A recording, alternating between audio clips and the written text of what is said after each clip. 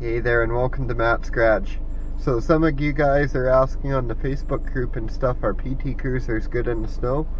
So I just wanted to record this little clip for you guys because I actually had to drive out back on my acreage here out to the storage building here. And there's quite a bit of snow and I don't have snow tires on the car yet or anything, so I just wanted to, I drove all the way out here without any troubles.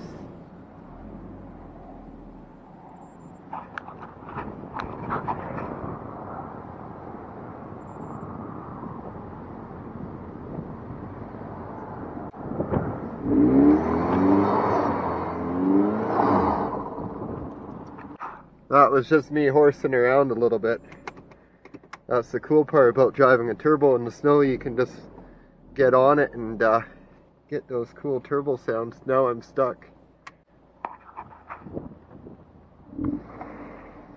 Uh-oh. Okay. Time to rock it a little.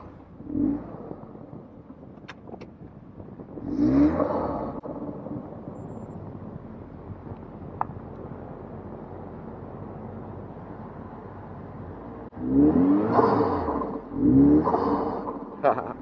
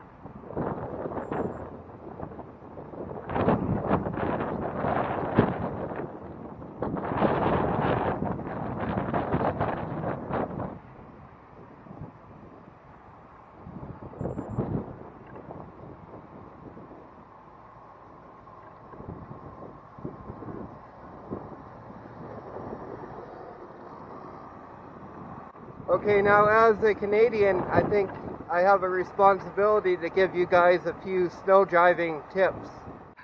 Now my first snow driving tip is your tires. Your car is only as good as your tires. Your tires are what makes contact with the road. They're the only thing that does. So these are all season tires and they're not what I recommend. I recommend full on winter tires. So I did this kind of to demonstrate how the car could do even in like the worst case scenario. If you get caught out in a storm with your summer tires on, trust me, with winter tires on, this car will rip around this field like nobody's business. It would be impossible to get stuck out here if this car had snow tires right now. That's how much difference snow tires make. So don't cheap out. Get yourself some good snow tires and you won't regret it. So driving in the snow is definitely a situation where more is less as far as throttle input. So like right now, if I just gun it, I'm going to be stuck for sure. But if I just ease on it, the car will, well, it tries to go. So we are a little stuck right now because I stopped in some deep snow.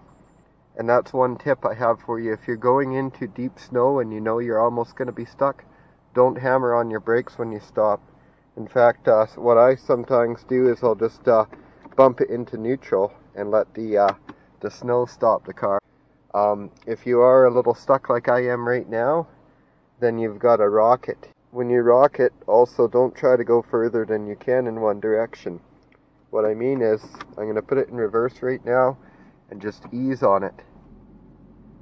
Okay, so it comes out. But if it didn't come out, if it went back like 3 inches and then stopped again, I wouldn't keep spinning out.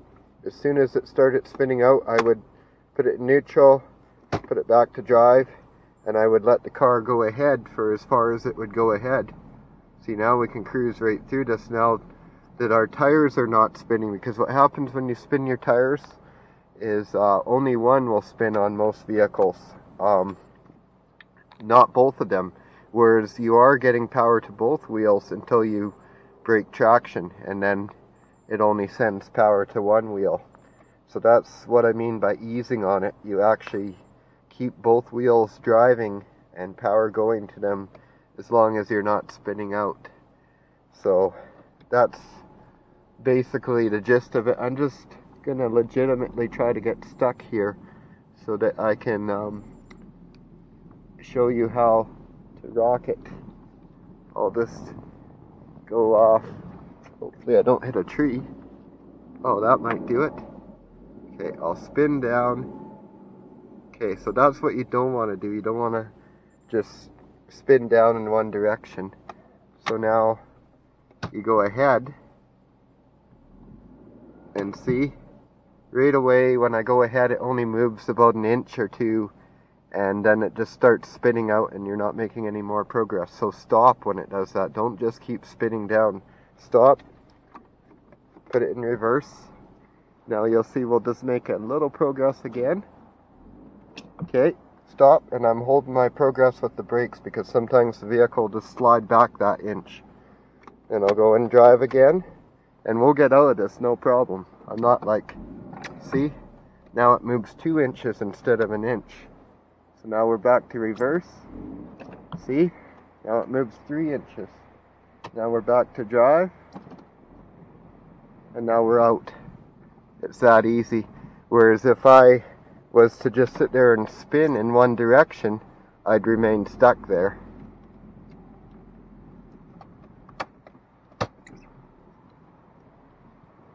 So you can see I'm not messing around here. This is pretty deep here for a 2-wheel drive vehicle with just all-season tires.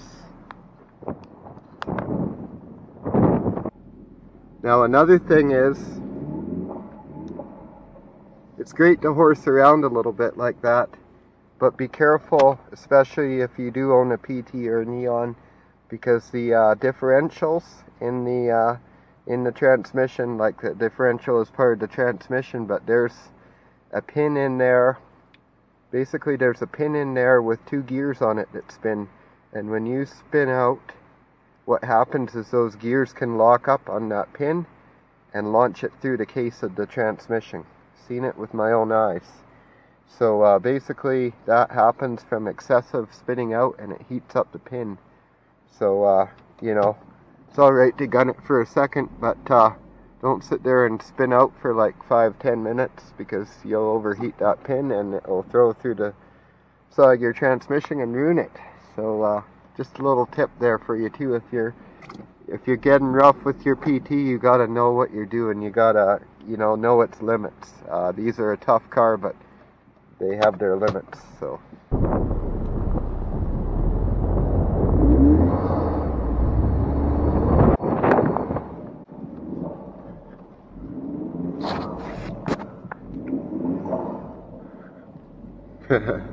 Gotta love those blow-off sounds. So I'm actually planning on putting a snow blade on this car for the winter to clear my property here. If you didn't know, I used a Dodge Neon for quite a while. I used a Dodge Neon for years and years to plow the snow here, and I still plan to, but my Dodge Neon, I'm actually customizing it right now. It's a big project on the channel if you haven't noticed.